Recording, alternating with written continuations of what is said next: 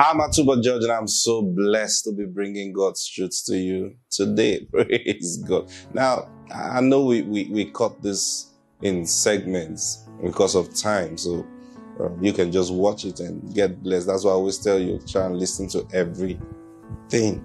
Praise God. Now, before we go into today's broadcast, can we call for that daily bread? Are you ready? Join me right now and make this demand. Say, Father, I receive right now my daily bread. Is coming to me now. In Jesus' name, amen. Praise God. So yesterday I was talking to you about whatever is trying to tamper with your peace. Now your peace costs a lot. Yeah, it's something you must settle. It costs a lot. Jesus had to let go his peace so you can have peace. It's that valuable. Jesus suffered. The chastisement of our peace was upon him. His peace was taken away from him so that you should have it. And so it is in your realm right now. That's why I'm concerned about. And I told the Lord began to talk to me last night, 2 nights ago, about how it's so important to for his children to live in peace. And peace is the Hebrew word is shalom, where you're all together.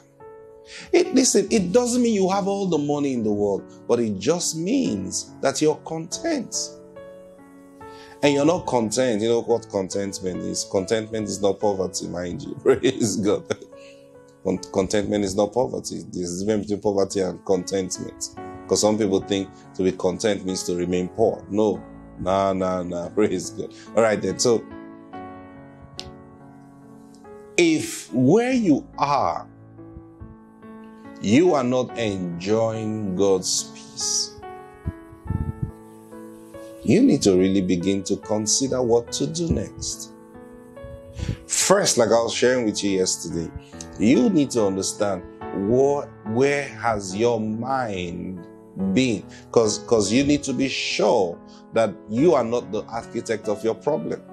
See that now? Because some people are married and then they complain about the other party all the time in their marriage and forget that they themselves have not taken responsibility for their own lives. That's why yesterday I was telling you, first and foremost, how do you see yourself? How do you rate yourself? Do you see yourself as somebody who can just take anything? You see yourself as someone who can be treated as a doormat? Now, you see, there is humility and then there is meekness, especially meekness. Meekness doesn't mean foolishness. Actually, in meekness, the difference between meekness and foolishness is when you know perfectly who you are, what you want, and then you subject yourself willingly for a moment to accept what you're not. That's meekness. I say this for a moment, it's not something you do forever. It's usually for a moment. Now, when it now becomes prolonged and you don't know what to do, then it's not meekness, it's foolishness. You really didn't know who you are. And say, I know who I am. I know what I can do. If I can just, the day I will. How long have you been going through this? 4 years now. And you're still saying the day I will. Sorry, you don't know who you are. No, you don't. You don't. You don't. Praise God. You don't. It's not meekness. You are simple. That's what the book of Proverbs calls such people. They are simple people. And another word for simplicity is foolishness. I'm sorry to tell you. So you need to understand, am I foolish or am I simple? Now you deserve better. That's what I'm trying to tell you. You deserve better. And the earlier you state it. Now some of you already know this. But then you're just saying, where do I start from? Hey, you start from first and foremost, start treating yourself right. Start treating yourself well. Because sometimes people have been in an abusive relationship. Now, when I mean abusive relationship, not just husband and wife or man and woman kind of relationship, also work relationship, business relationship. People allow others to just abuse them anyhow. Now, when I say abuse, not just words or not just beating them, or how they allow themselves to be treated. You must determine what gives you peace. Because now, let me show you something in, thank you, Jesus, Ephesians chapter 2. Ephesians chapter 2. Verse 14. Ephesians chapter 2 verse 14 says, "For he is our peace." Referring to Jesus. For he is our peace, who had made both one and had broken down the middle wall of partition between us, having abolished in his flesh the enmity, even the law of commandment contained in ordinance, for to make in himself of twain one new man, so making peace. Now he says he is our peace. Now, he didn't leave this peace thing to just come to you. He took it upon himself. Now notice, first and foremost, he gave up his peace so that we will have peace. Now, in us having the peace, he became our peace. Now, that's how solid our peace is. Solid. I'm telling you, I don't know what you meditate on, truly. I don't know. Now, these are the things I meditate on. And I told you the end of your meditation must always be a decision. So now, Jesus died. He was chastised for my peace. And that meant his peace was taken away. He said in John, he said, "My peace I give to you." I shared that with you last week. My peace I give to you. Okay, so he has given me his peace. I've accepted his peace. So what is his peace? He comes here now to say that he is my peace. So now he didn't give me peace and walked away so somebody can come and steal the peace from me. He became my peace. Now, listen. Did he say he will never leave us? He will never forsake us? Yeah. Now, he is our peace, dwelling with us, dwelling in us. Brothers and sisters, why shouldn't I have peace? Why shouldn't things work out for me? Why? So, if what I'm sharing with you is something you need to take action about now. Why am I not enjoying peace? Why am I not at peace with myself? Why am I not enjoying my marriage? Why am I not enjoying my job? Why am I not enjoying the peace that Jesus is to me? Find out. And the first thing you must check is yourself. Where is your mind?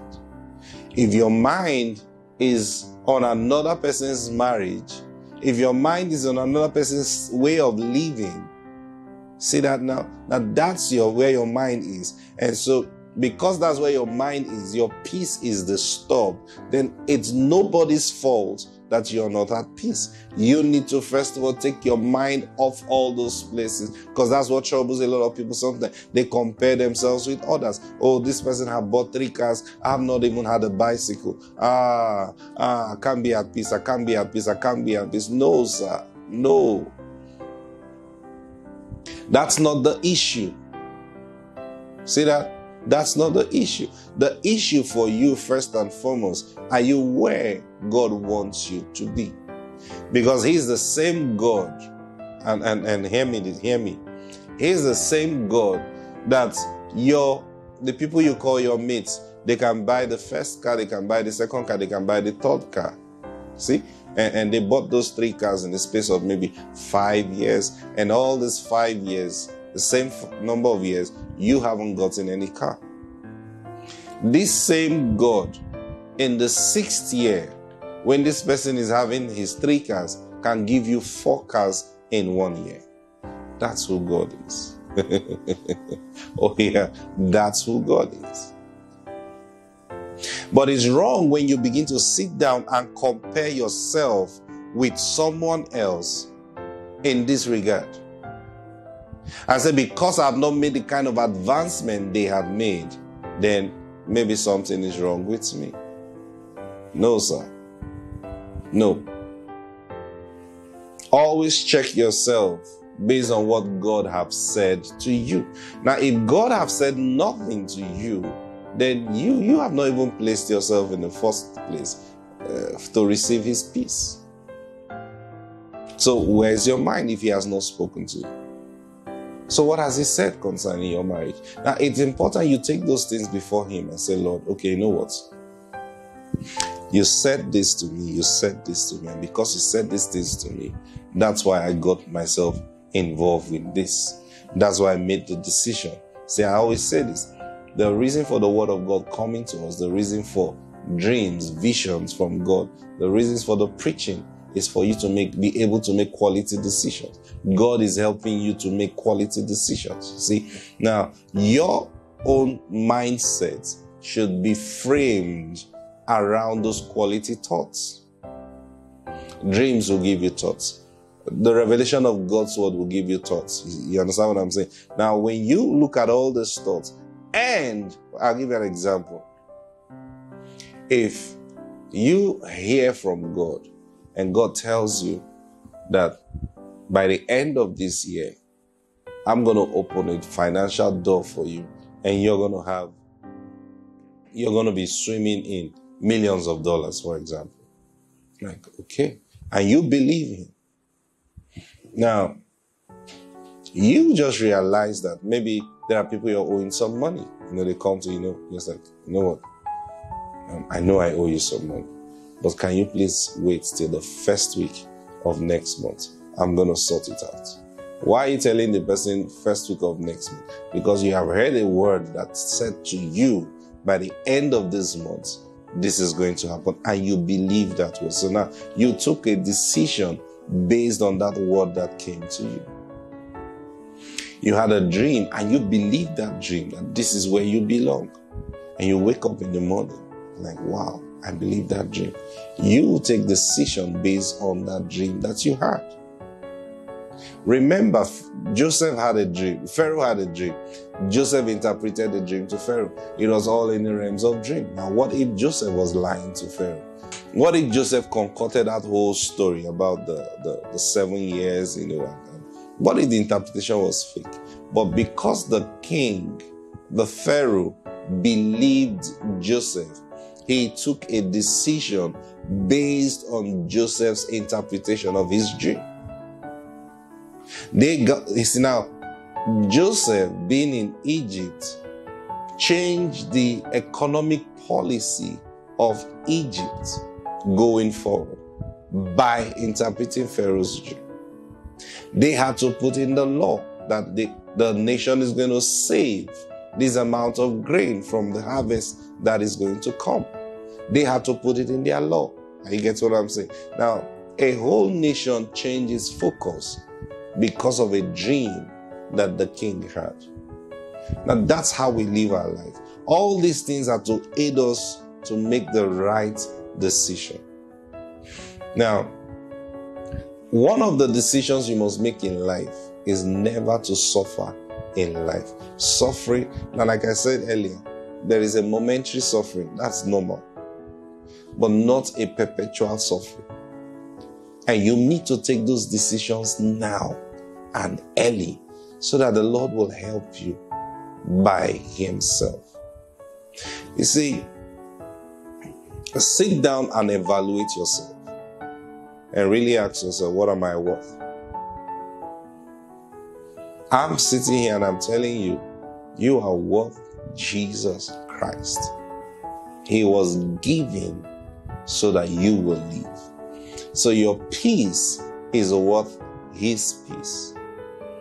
If your peace doesn't measure up to his peace, you are being cheated. Don't accept it. Don't accept it. Who should I fight? Who should I complain to? First, go back to the Lord and say, Lord, this is not what we planned. So I'm asking you now, what do you want me to do? Now, as simple as that is, it must be resolved in your heart. Whatever you tell me to do, I will do. Some of your marriage have been so terrible because you've not made this decision. You've not even gone before the Lord. Some people are just too afraid. I tell people this all the time. As a child of God, your marriage, your job must be in God's hands. And if it is in God's hands, you shouldn't be afraid to let it fall. That's the truth. If you find yourself so afraid of letting your marriage fail, I mean, you know what I mean by that? You are too afraid. You're suffering, you're being maltreated, and said, hey, what are you doing? No, I don't want my marriage to fail. Then you see, you have a wrong concept of life. That's the truth. You don't even love yourself. So you don't know what is holding your marriage. You must get to that point where you just know that if this marriage is going to fall, where is it going to fall to? It's going to fall into the hands of the Lord, because he's the one that I've been trusting since. So, you know what? Let it fall. Praise God. Yeah, let it fall. Because you see, the moment you're dealing with fear or letting fear control you, you've lost the battle already. Oh, you're going to wake up years later and realize that you made a terrible mistake years ago. I'm telling you the truth. You don't force people to like you. You don't have to force someone to live with you. No, you don't. You're a child of the Most High God. You are fine. You are fine. Because sometimes you're talking, hey, but if I go, where do I go to? Nobody's telling you to go anywhere. We're telling you, go to the Lord. Go to the Lord. Now you find, if I pray now, what if God? He will tell you the truth. And whatever he tells you to do, he will back it up. And guess what? He's got your best interest at heart. If he commanded you into that marriage, he's got the best interest in that marriage at heart. Don't be afraid. Don't be afraid to pray. Don't be afraid to go before the Lord. Say, Lord, this thing is not working. I've been trying to hold this thing together, but then my hands are not even strong enough. So you know what, Lord? I leave it to you. If you cannot hold it together, then it shouldn't be held in the first place. See that? That should be your attitude in life. If God cannot hold it, quit trying to hold it. It will break. You only have wasted your time. But get to that point where you say, Lord, this thing is in your hands. How do you know it's in your hands? Is it every marriage that's in God's hand? No, sir. No. How do you know it's in God's hand? First and foremost, how did it begin? Did it begin in God? Did God usher into that marriage? 2, now being in the marriage, what have God told you? Because his word is progressive. If you heard God 5 years ago about your job, and today you're not hearing him again about your job, you better start thinking where you are. Same thing with your marriage. If God have not spoken to you about your marriage for so long, then you better wonder, where am I? See, so sometimes people begin to misbehave and we begin to blame others. It's your fault. You did this, you did that. But then you forget that you as a person have not received life where your marriage is concerned. You've not received life where your job is concerned. And that's one thing you need to start practicing about yourself every day. My time is up. I'm going to continue on this tomorrow. God bless you. Bye-bye.